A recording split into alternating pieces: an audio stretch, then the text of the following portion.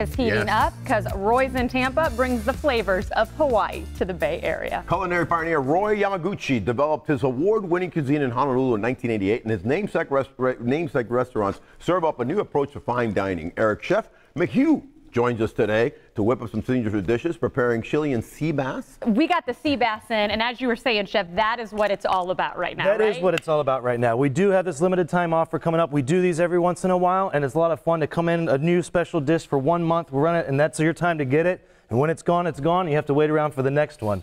So this one we're featuring is a Parmesan and bacon crusted Chilean sea bass.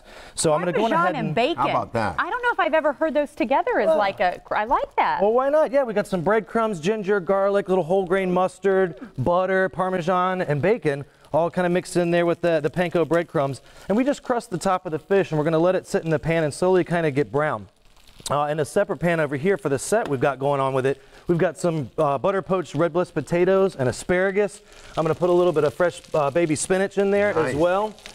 And we're just going to saute that in butter and add a little bit of chicken stock right in there. You know what, Orestes? You can tell a chef that's been here before and knows television. Look at this guy. He's talking and moving. I'm so, the sea bass has got my eye. Yeah, that sea bass. We're just gonna let that crust kind of get a little bit of golden with the breadcrumbs in there. You'll see as we flip that. Get that nice little crust on that guy. See, that's where I get it wrong all the time. I'm trying to get that thing. I go too long. And he knows what he's doing. Yeah, you just want to get a nice little golden color on that. And we're normally going to pop that guy right in the oven and finish it. Okay. Lucky for us, I have one already ready to go. The magic of TV. This is TV magic right here. This is TV magic. Absolutely. I love that. So we're just going to take this set, these nice potatoes and the spinach and asparagus, and put it right in the center of our plate here. Wow. And we're going to top it with this sea bass. Nice. Man. It gets finished off with a little caper lime butter sauce. As quick as you're putting this dish together is very appropriate because it's only on the menu for a limited time now. So people need to get there quick, right? 1 month, absolutely. And we just finished it off. For a month. You got it. Some marinated heirloom tomatoes, and we got a finished dish right there. So that's what you get through the month of September at Roy's. I mean, the way that he was able to just set that up, I mean, it's outstanding. I do want to ask you the sushi in the front there. The sushi in the front. Break that down for me. That one's our signature Lakani Lao roll. It's snow crab and tempura asparagus topped with Wagyu tri-tip beef and give it a little torch on there. We have several of our other sushi rolls like our lobster California roll and our sunrise at Haleakala. And we're just going to talk about, we've got our Aloha Hour menu. So now, is it Haleakala or is it Haleakala? That's just Haleakala. Is it Haleakala? I didn't know how special of a Haleakala we're going. Yeah, fair question. Yeah. Okay, so you did sneak in there. I'm going to go back. You did say Aloha menu. Now, I'm known to like my happy hour. I've never heard of Aloha Hour, but I think I'm going to like it. We do Aloha Hour, and it starts at 2:59 every day, and it goes until 7 o'clock because you need that extra minute to get in the door.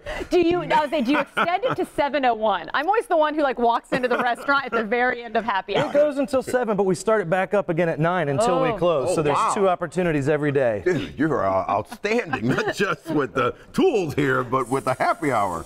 So if people haven't been to the restaurant yet, one, shame on them because it is totally a fun vibe with the Hawaii feel. What do you like to tell people, though, to introduce them a little bit? I mean, the fun thing about it is an open kitchen, and you can come and sit right on the chef's counter. You can talk with us in the kitchen. We've got everything from Wagyu sliders and sushi rolls to really high-end prime steaks and seafood dishes. So it's kind of a mix of everything. Yeah, and actually, many times I've been to Hawaii, I've been to, Roy's over there and Mr. Yamaguchi and what he created way back when. So I was very lucky. Back in the 80s and 90s, my spring training, the first month with my Japanese teams, we used to train in Maui and Honolulu. So right when he was starting in 88, 90, around there, I actually got introduced and met Mr. Yamaguchi. So this is a tough job. It was a tough job. Well, in the mornings we would train, in the evenings I would eat. You go have a Hawaiian martini, and there you go.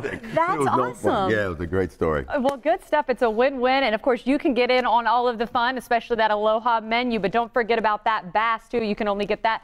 Again, 1 more month, right? 1 more month. There's the information on your screen, so you can go visit as well. Thank you so much, Chef, for joining us. Thank you for having us.